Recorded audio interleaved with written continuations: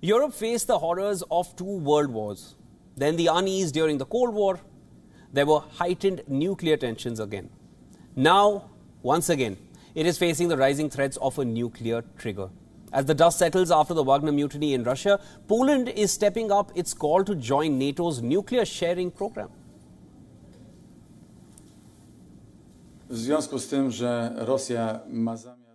In connection with Russia's intentions to place tactical nuclear weapons in Belarus, we are increasing appeals to the whole of NATO to take part in the nuclear sharing program.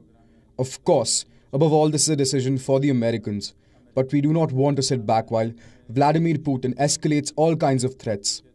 The final decision will, of course, depend on our American and NATO partners.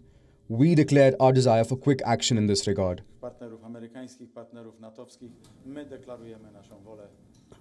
Warsaw is watching closely the developments unfolding in Belarus, which is a key ally to Russia's Putin.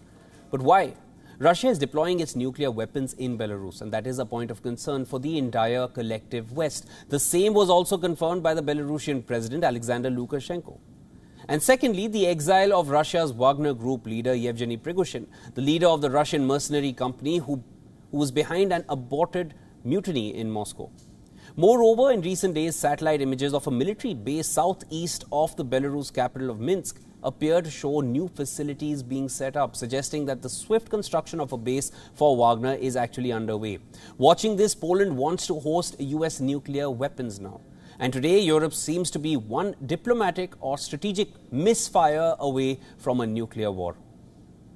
Now, this is because the US also has its nuclear weapon sharing agreements with 5 NATO countries: Germany, the Netherlands, Belgium, Italy, and Turkey. All these countries host American nukes.